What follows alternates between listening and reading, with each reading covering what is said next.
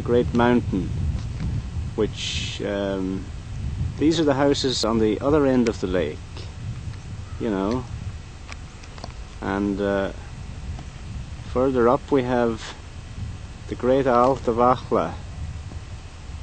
Now, right down here, all the way to the bottom.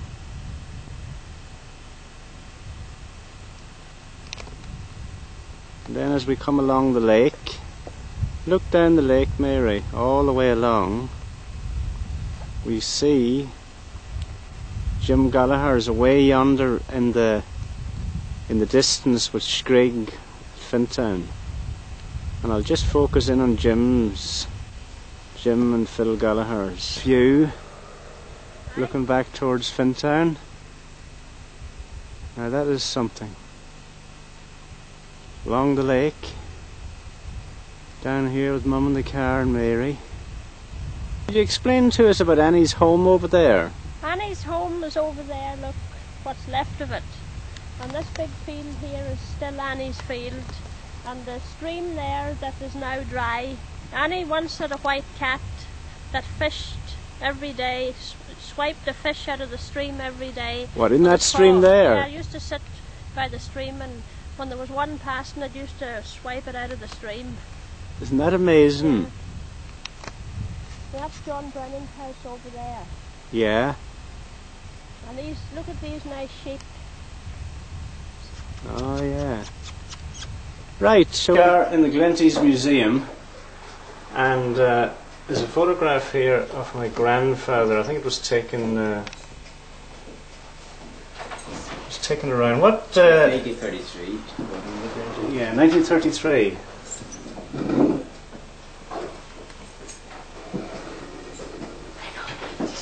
There he is in the top left-hand corner.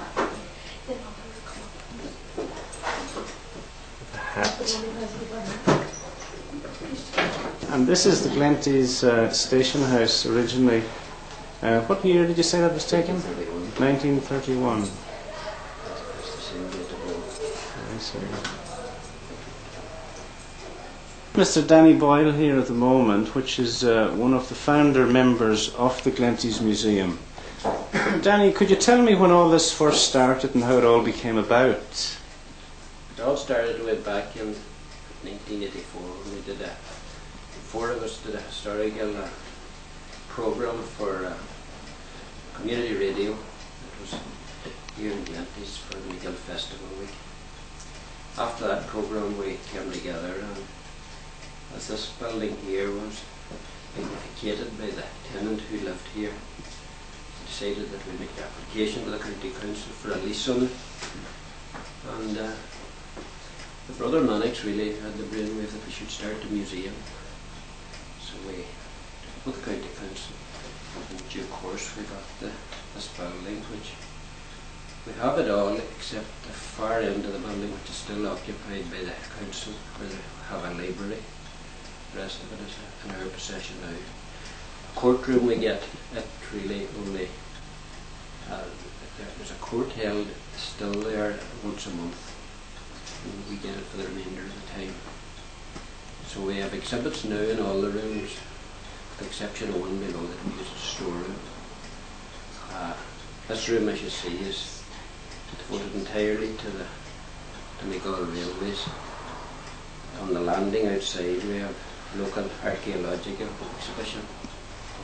On the ground floor we have the general exhibits, and in the courtroom itself we have a display of old schools and some of the folklore of the area. In the basement there are 3 cells which were built with the building way back, and the building was built in 1844.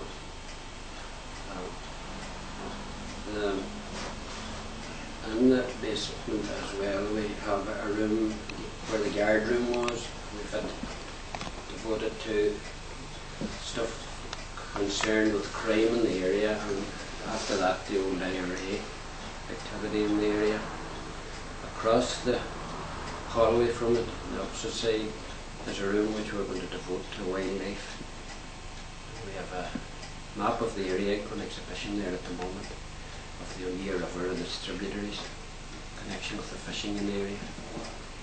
We have a folklore cottage set up too at the end of the passageway in the basement below. The members of our committee, the original members were Mannix, Boyle, my own brother, Sergeant Briotti, Mary Campbell, and myself. And after that we took on other members. So we have a committee now of about 12. Here in the room, Danny's explaining here to Mary, my sister, about the different things, the tickets. They're all Glenties on the side. And those are all it. From here just an order's covered on that board. See the more ticket for a bicycle. Yeah. Right. And what did you say, Mary? There's one there for a dog. The ticket for a dog to Fintown. One bicycle. And see here. You wouldn't get that on a railway at all nowadays. Not at all, you do not. You get a child's ticket instead. This here reduced fares from Glenties, Shallagans and Fintown. Yes. Glenties and Shallagans, 5 pence single and 8 pence returned.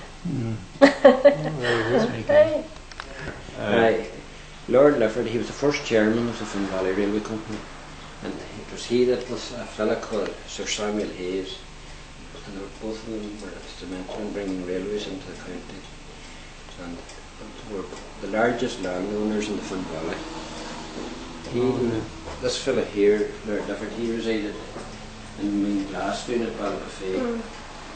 Hayes lived, you know, the castle at Drumbo. Yes. That's where Hayes lived.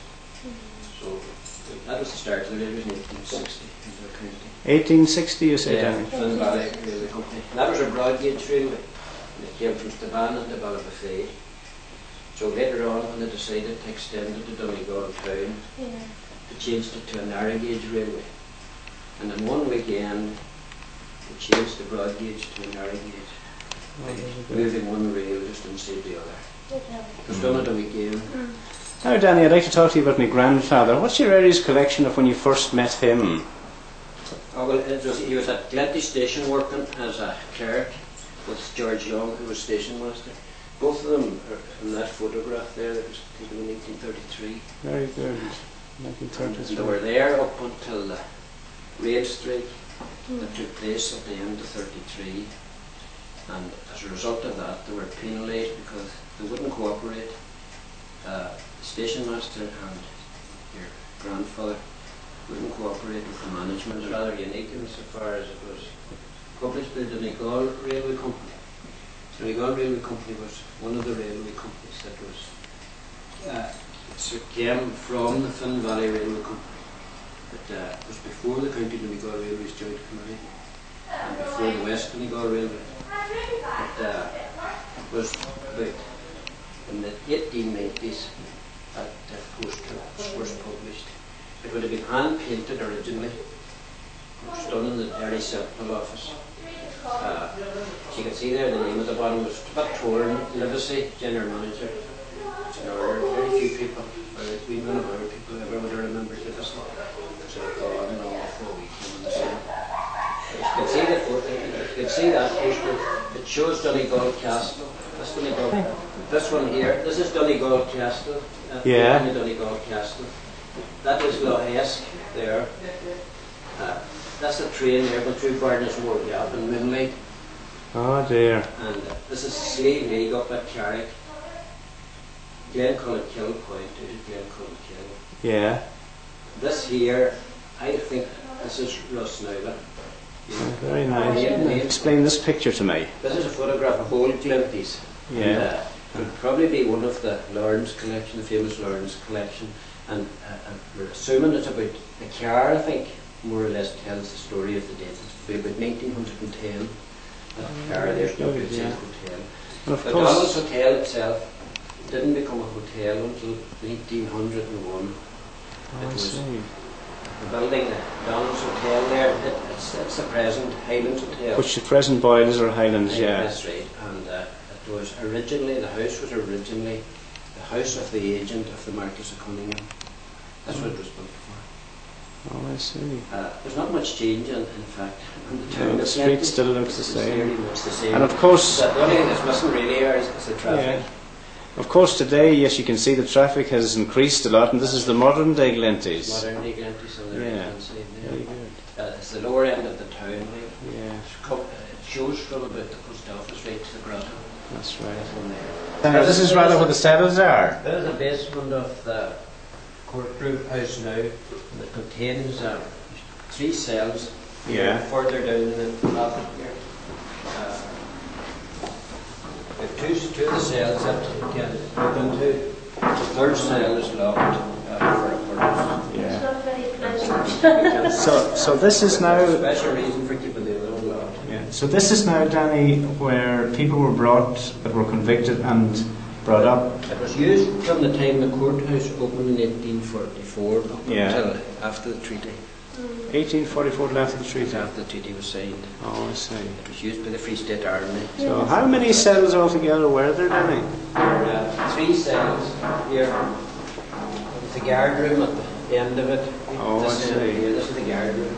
Just let me. Of the area administrator. This has been done by one of our own members, Gary Lonigan. Oh, isn't that lovely? It's a very good Yeah. job. So this is of the Glenties area. This is up the Glenties area. It shows the O'Neill River and all its tributaries. Yeah, and Glenties is the piece in the middle. That's right. This is Glenties. Yeah. We are here now at this point, Uh-huh. and it shows all the fishing. It goes right back to Lough Finn, as you can see here. Oh, I see. It takes in Lough Finn up And here, it does it? shows the old railway line as well. We're meeting the Glenties from Fintown. Yes. Oh, very good. Contained down here, there's an information on 3 very important people from the area. Dr. O'Donnell, Pat McGill, and a fellow called Charles Elliott, who was born out in what place they call Elliottstown. Was it here? Oh, let me see. Where did you say it? Out at Glencoran Road here. It's between Glenties and Ardra. Uh-huh. It's adjacent to the river. Oh, I see. That's where he was born. And Okay. as you can see from this here, he was born on the 6th of May 1792, and he emigrated to America, where he became a Methodist minister. Oh, I see. Later a doctor of divinity. Oh.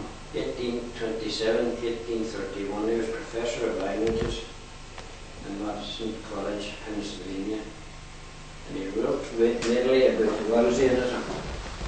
He died at Iowa on the 6th of January 1869. Hmm. Right, Danny. So out here then is the place for the other guard room, was it? Guard room is opposite here. Yeah. This here shows letters and things about crime in the area during the Oh, I last see. century. Oh, I see. This was that's been the most prominent one, I suppose, a murder of a fellow. He was an agent for the Marquess of Cunningham, he was collecting rents, Oh, I see. and he was killed down in the Ross area here outside the town. Oh, I see. Nobody was Yeah. hurt for it. And this board here shows connection to the War of Independence and the Great War and MBF training. This here was a bayonet that Tom Cannon of Cannon's Hotel used during the 1914-18 war in Gallipoli. Is that right? Yeah. Gallipoli. What was the man's name again? Tom Cannon of the hotel. Tom Cannon of Cannon's that? Hotel. Oh, I He was in the see. British Army at that time. Uh-huh. And down here, Danny, was, of course, the little It's fireplace. a fireplace. Well, I suppose it would be turf too in them Soldiers sat days. here, they had a lot more comfort than the people who were kept in the cells, because there was no heating at all in the cells. Is that right? You can imagine how cold this place must have been in the winter time if you Oh, were yeah. incarcerated here. Yeah. This here is a remnant from a Sunderland Mark III flying boat, Canadian flying boat, that crashed on the top of the Croke Mountains up there, Yeah. the Blue Stack Mountain. What year would that be? 1944. Is that right? 31st of January 1944. There were 7 members of the crew killed in the crash. Oh, this is what my mother talks about, the Silver Hill crash. So you know about it, yeah. That'd be it. Yeah. And was it an American or a British? It was a Canadian flying boat. They were flying from a place in Wales, took 2 in a skilling, and he must have gone off his course a bit. He came in over Silver Hill, or the Blue Stacks, and he crashed on the top of the mountain. Oh, I see. There was one of the guys, the only fella that was conscious. He ran down the mountain, and it happened during the night time. He ran down the mountain and followed the river down as far as Clough before he could contact anybody. And did he make contact? He did make contact there, yeah. I think it might have been into the barracks he got there. The barracks that time was a different place in Clough. Yeah. It was down near the river. So anyway, that's the Silver Hill piece, Danny. And how did you come by this artefact? Sergeant Briotti, one of our members, got it. Oh, very good. Sergeant Briotti has written a very good history of the area as well. Oh, very good. And around here we have the postcard section, Danny. That's right. Oh, yes. We haven't. Yes, It's not indeed. complete yet, but it's Leon, it's very... Yeah, and here we have musical instruments. Oh, yes.